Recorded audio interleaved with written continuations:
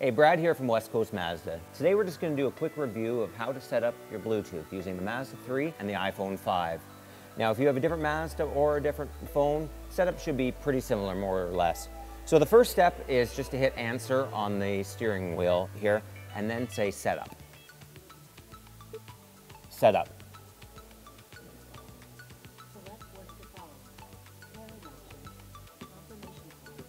Next, say pairing options. Pairing options.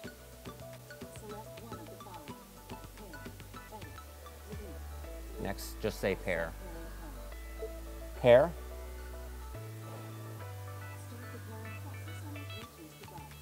It gives you a number to plug into your phone. So just go into settings and then into Bluetooth. Make sure your Bluetooth is turned on and then put in the code, which in this case is 0000.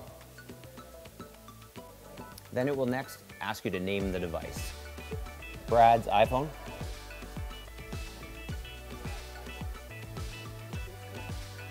Yes.